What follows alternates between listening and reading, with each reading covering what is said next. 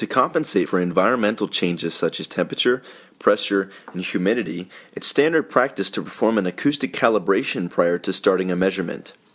A sound level calibrator is used to apply a known amplitude and frequency into the measurement system and adjust the sensitivity accordingly.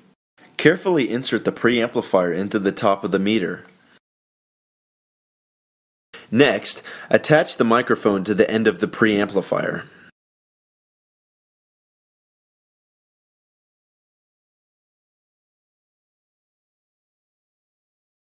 If using an extension cable in your measurement, include it in the system for calibration. Carefully insert the microphone fully into the opening in the top of the calibrator. The ejector button to release the microphone and preamplifier is located at the top of the meter. In G3, select the Calibrate tab. Select the appropriate calibrator. Select Edit Calibrators to change the level to match the level found on the calibrator's calibration certificate. Remember, if using a free field microphone, apply the negative 0.12 dB free field correction as described in the meter manual.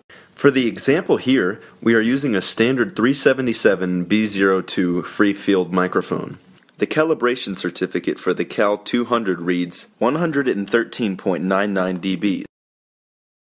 Applying the negative 0.12 correction, we enter 113.87 for the level.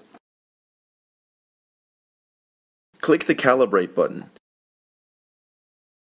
It reminds you to turn the calibrator on, which is done by pressing the button on the side.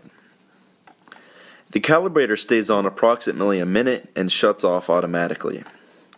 A valid calibration will show "Calibration successful" message. Press yes to accept and the calibration is complete.